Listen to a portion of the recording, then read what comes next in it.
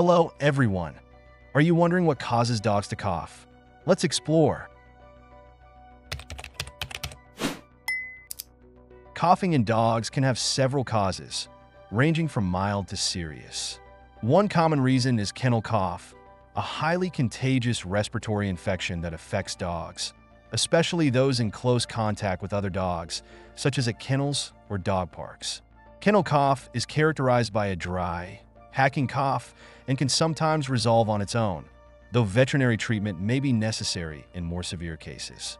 Another potential cause of coughing is heart disease, particularly congestive heart failure.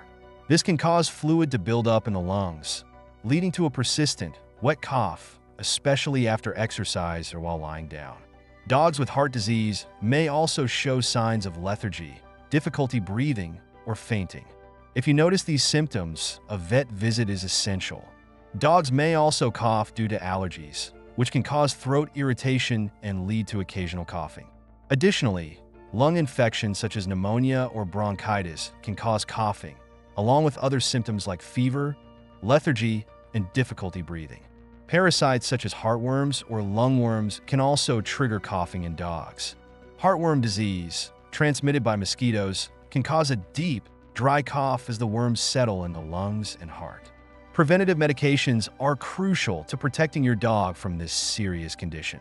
If your dog's coughing persists or is accompanied by other symptoms, it is important to consult a vet to determine the underlying cause.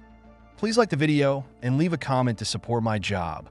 Thank you for watching and see you later. Goodbye.